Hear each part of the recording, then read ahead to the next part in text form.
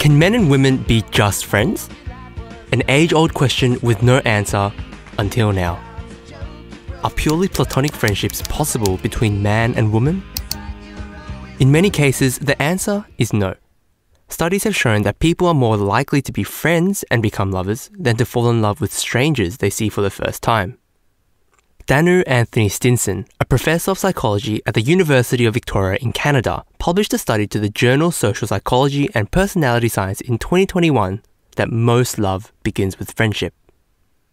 The researchers conducted a study on developing romance between friends in about 1,900 adults across Canada and the United States and found that about 66% of lovers started out as friends.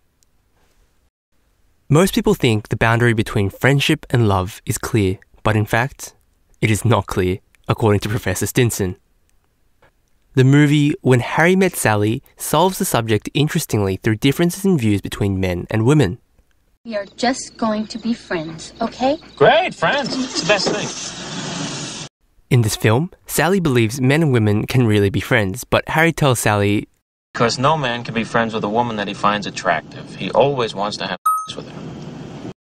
just watch the drama Friends. Eventually, 4 out of 6 friends become couples. They say it on the show as well when Ross asks Joey, Hey, Joey, are men ever nice to strange women for no reason? No, only. Thank you. You can't affirm that men and women can never be friends, but it seems clear that the boundaries between friendship and love are unclear.